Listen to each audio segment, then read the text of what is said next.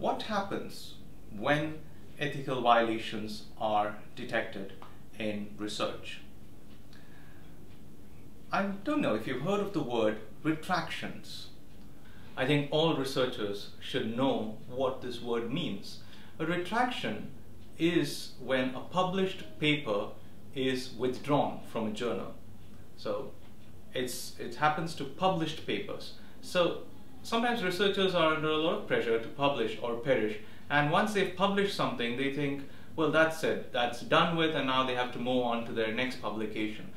But sometimes when problems are found in research projects, the papers that have come about as a result of those projects are questioned, and they can be retracted. They are marked as retracted papers on the journal's website, and the retraction notices are issued in print issues of the journal as well.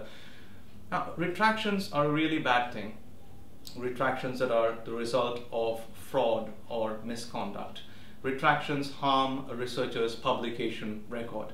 Think about it. As a researcher, you're probably building your publication record. Now, you don't want any of those papers to be retracted because that's a black mark on your publication record. And in severe cases, retractions can cost researchers their jobs and even their careers. So it's a very serious thing, and it's at least something that researchers should know what the word means, retraction, and they should do what they can to avoid having any retracted papers in their publication record. Here's an example of an ethical violation spanning years.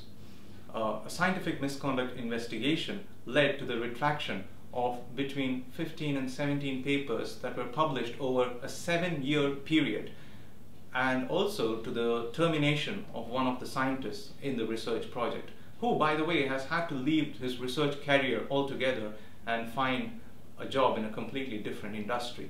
So this was not only a case of retractions and of somebody losing a job, but also the loss to the research project. So many years were spent in developing a new kind of treatment for cancer, but all of that work was lost, or it was tainted, and maybe the others in the research group had to start from scratch. And here's one of the papers that was published by this research group. It's in an Elsevier journal, a good journal, and you can see the word retracted appearing in capital letters before the title of the paper, and there is also a link to the retraction notice. So this is also an example of how a retracted paper is presented on the journal's website. Here is an example of a retraction due to plagiarism, and this happened with a paper published in a journal called Bioinformation. And if you read the notice carefully, you'll see what it says, that portions of the paper were taken directly from another published paper. So this kind of wording means that plagiarism has taken place. I took the screenshot just a few days back, but the paper was published many years back. Retracted papers are not pulled down from the journal. They always exist on the journal's website along with a very prominent retraction notice, so that future readers of the paper or people who come across the paper in the future know that this paper has been retracted, and therefore they should be very careful about using the paper in their own work.